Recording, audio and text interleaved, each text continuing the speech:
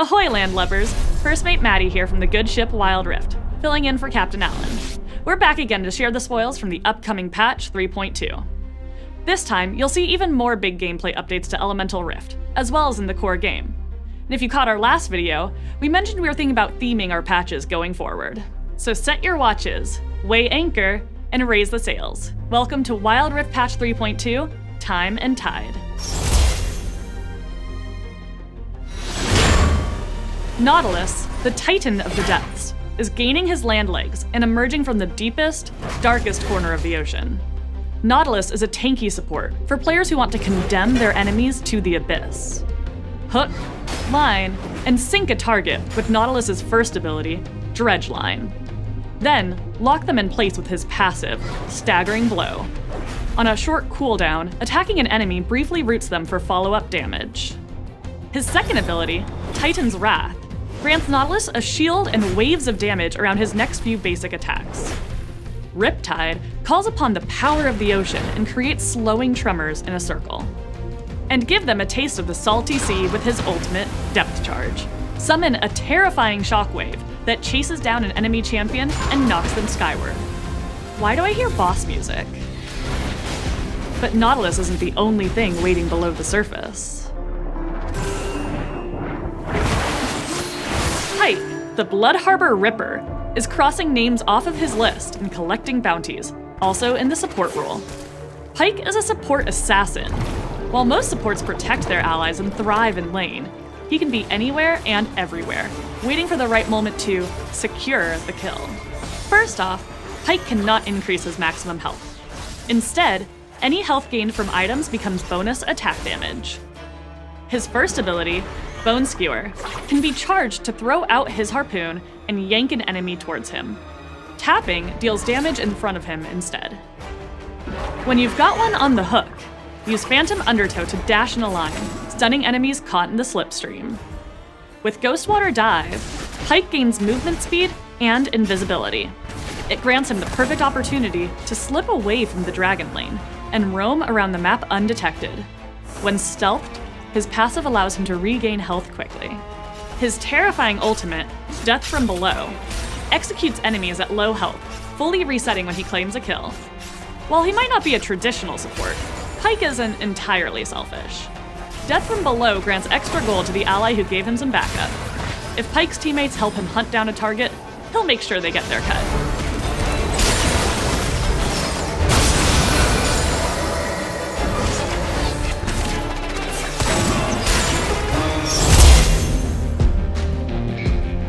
Over the past few weeks, we've been testing one of our biggest gameplay updates, Elemental Rift. We loved hearing your feedback and seeing how you harness the power of dragons to heat up your games. Elemental Rift will be making its return this patch as a featured game mode. But, as we're still in testing, it'll look a bit different from the current version. Here's a quick preview. Hey everybody, it's Adnan here from the gameplay team. As a reminder, we have a few goals for Elemental Rift. Firstly, we want to reduce the pressure of the early game and give players some breathing room between objective spawns and team fights. We also want to find a better balance between team coordination and individual impact and make it easier for you to showcase your skill and carry your team to victory.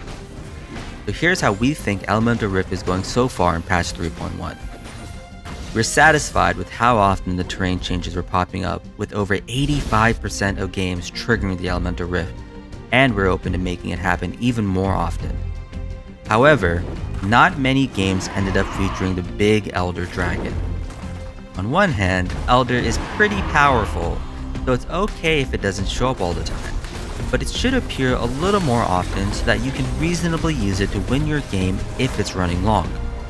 Speaking of dragons, we're glad to hear that players are happy that the first dragon spawns a little later in the game. But we also hear your feedback that maybe the respawn timers are a little too long. We're considering some changes here in the future, but we're also curious to hear your feedback on this with our next update. In the Time and Tide patch, we're thinking about the design of dragon buffs. This time, we're testing two different versions of this system, and we'd love for you to play with both. One system features multiple dragon elements with more weight given to dragons in the late game. and the other test will feature a single element per game that grants a stacking buff as you secure more dragons. With these variations, we're hoping to find a good middle ground between adding an exciting new part of our strategic gameplay while balancing our goals for the map.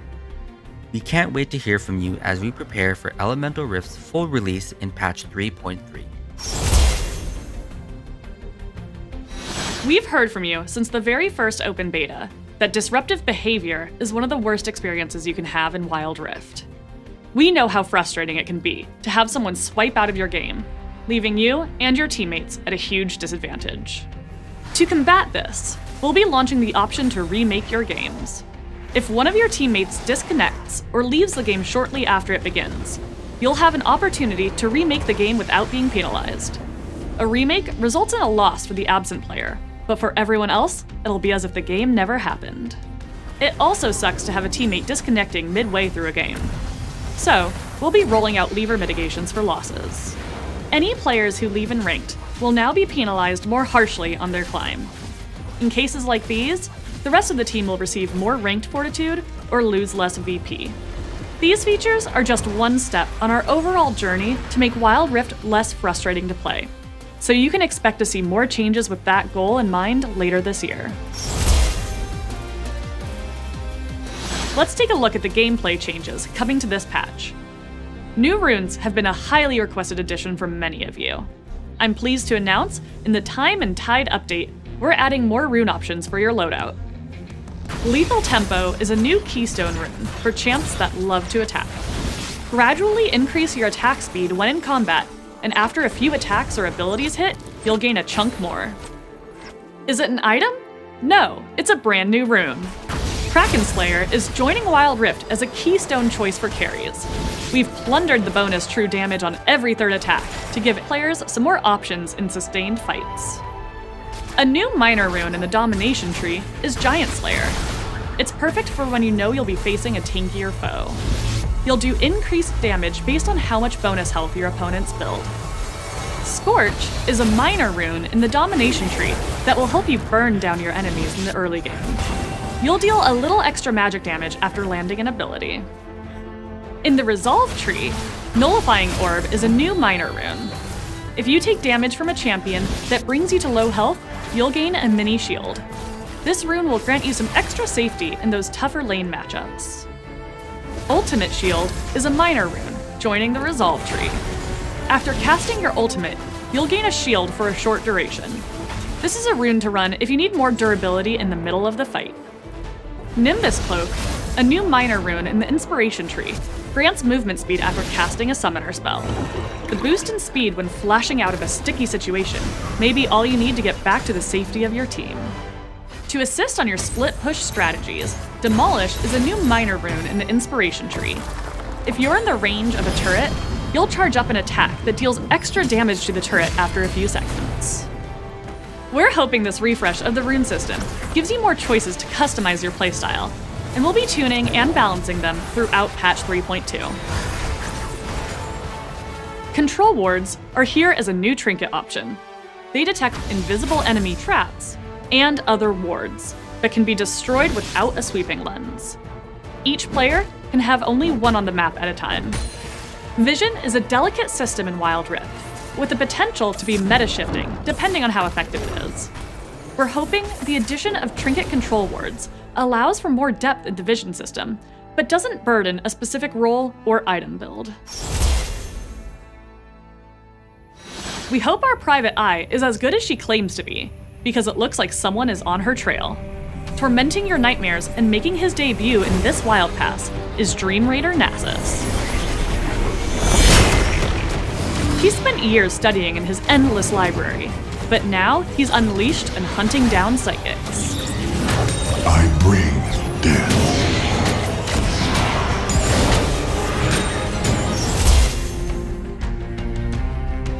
This year, we're experimenting with new ways to get content in Wild Rift. In the Time and Tide update, one of the global events we'll be rolling out in some regions is themed around the upcoming cosmic skins for Master Yi and Lulu. In this event, you can earn or buy tickets. Tickets can then be exchanged for tokens that can be immediately redeemed for cosmic-styled goodies and skins, and also a chance to test your luck and get cool stuff even quicker. as you play through daily missions, we'll be giving away free tokens. While this event takes elements from games of chance, it's combined with a direct way to pick up these skins. We hope it feels fun, satisfying, and respectful of your game time. So please, let us know what you think when it releases later this month. Now, onto Wild Rift Esports. There's just over a month until we set sail for Madrid, Spain, where the first ever Wild Rift Global Icons tournament will take place. Regional qualifiers are happening now to determine the top 24 teams that will earn their way into the competition. So mark your calendars and tune in to experience the journey of these teams as they compete for the Icons trophy and the glory of being the Season 1 champion. What connects the Wild West and a futuristic dystopia? No, it's not Los Angeles, it's the skin montage. Roll the music.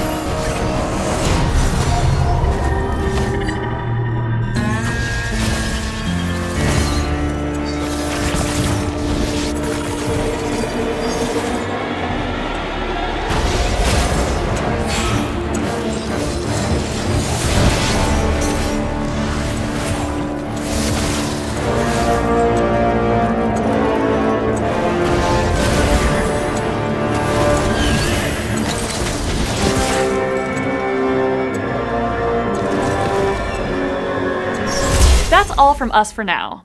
We're looking forward to the release of patch 3.2. Is anyone else getting deja vu? It's not how much time you have. It's how you use it. Don't blink, or you just might miss him. Echo, the boy who shattered time, arrives precisely when he means to in Wild Rift. He's an assassin mid laner and jungler, and uses time-altering gizmos to put his plans in motion, even if it takes him a few tries to get it perfect. Timewinder is Echo's first ability. He throws a grenade in a line that expands after traveling a short distance. It will slow and damage anyone caught in its path, and after a few seconds, it boomerangs back to Echo. This is his bread and butter ability to deal damage in the laning phase. Parallel Convergence throws out another gadget that slows enemies caught inside. If Echo enters the distortion field as well, he gains a shield and anyone trapped inside will be frozen in place. Echo's ultimate, Chrono Break, completely turns back the clock. In a pinch, he becomes untargetable and rewinds to a more favorable timeline from a few seconds ago. He'll also heal, and enemies near him will take massive temporal damage. You can see exactly where Echo will zap back to with his after image, which follows him wherever he goes. Echo experts can throw out abilities with his damage stacking passive and his dash attack, Phase Dive, to outwit his opponents right on schedule. Players across the world tell us that Echo is one of their favorite characters in Runeterra, and he's available in, well, pretty much every Riot game and Arcane, so we're thrilled to finally bring League's punk genius to Wild Rift. Whether you want to dive into the depths of the support role, or turn back time for a do-over on a team fight, we hope there's something for you to get excited by in the Time and Tide patch. Thanks everyone, and we'll see you on the Rift.